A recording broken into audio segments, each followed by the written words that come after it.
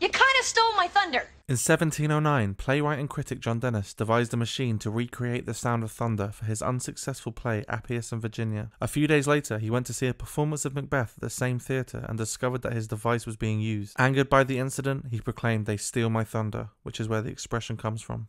I say, let's bury the hatchet! The Iroquois people of North America were comprised of 5 different Native American groups and would perform a ceremony in which the chief of the tribes would literally bury their war axes or other weapons in the ground as a symbol of peace between the different fractions. Hence the phrase, "bury the hatchet." In 1837, the Marquis of Watford, who was famous for his mischievous ways and drunken antics, went on a raucous night out with his friends in the English town of Melton Mowbray. The chaotic evening ended with them vandalising various houses and gardens, as well as painting a tollgate and several homes and a statue with red paint. Hence the phrase, "paint the town red." When sailors were on the high seas and storms would cause the wind and the waves to become too rough to be on deck, they would go below deck to ride out the storm in the cabin. The retreat would be called going under the weather. If a sailor was taken sick from the storms, they would be sent below deck to stop them from getting sicker, and they were said to be under the weather. Another theory for the origin of the term is that it comes from an older expression, under the weather bow. The weather bow being the side of a ship that the strongest winds and rains were blowing from. Sailors would be sent to that side of the ship to hide from the storm.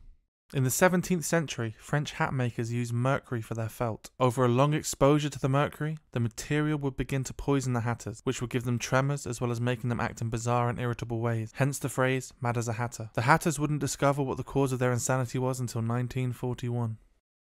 During the Middle Ages, after a hunt, the lord of a manor would traditionally hold a banquet, along with the wealthiest and the highest status diners. The lord of the manor would eat the finest cuts of meat. However, the lowest status diners would eat a pie filled with the animal's innards, entrails, and less desirable cuts of meat. The pie was called umble pie. The word umble came from the French word numble, which meant deer innards. It was considered a humiliation to receive umble pie, as it would inform the other guests of your lower standing. At some point, a play on words occurred, and umble pie became humble pie, as umble pie was eaten by the more humble members of the feast. However, the word umble and humble are etymologically unrelated. In medieval England, there were strict laws relating to the price of bread. Any baker found to be overcharging customers for undersized loaves would receive a strict punishment, such as heavy fines or flogging. To avoid such punishment, bakers would always make sure to add an extra loaf when selling a dozen, which is the reason that a baker's dozen means 13. At the drop of a hat, meaning immediately without delay, originates from the 19th century, when it was common to signal the beginning of a race by the dropping of a hat. During that time period, the dropping of a hat was eventually replaced with a gunshot. If an athlete was to start the race before the gunshot, they would be said to have jumped the gun. The ancient Greeks had a variety of methods to hold democratic votes, including voting with pebbles, conducting ballots with olive leaves, or using a show of hands, or performing a roll call. However, to vote for public officials, the Greeks would use a voting system using a selection of white or black beans. The beans would be held in a piece of equipment that, if knocked over, would reveal the state of the vote before the beans were counted, which is a possible reason that the phrase "spill the beans" means to reveal secret information unintentionally. One of the best indicators to identify the age of a horse is to examine the horse's teeth. The longer the tooth, the older the horse. Instead of listening to the person selling the horse, savvy horse buyers would go straight to the horse's mouth to look at the teeth. This is where the expression comes from. If one was to receive a horse as a gift, it would be deemed rude to go to the mouth and check the teeth. Hence the phrase, "don't look a gift horse in the mouth." Oh, well. Alright, if you say so.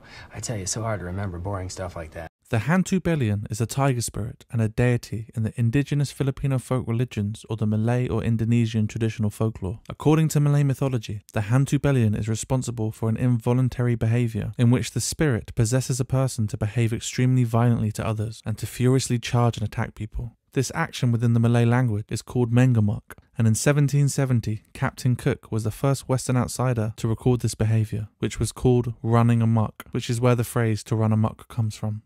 It is believed that before the invention of anesthesia, if a soldier was injured during battle and had to have a surgical procedure, they were given a bullet to bite down on to help them cope with the pain. Hence the phrase, "bite the bullet." The phrase was first recorded by Rudyard Kipling, the author of The Jungle Book, in his 1891 novel, The Light That Failed.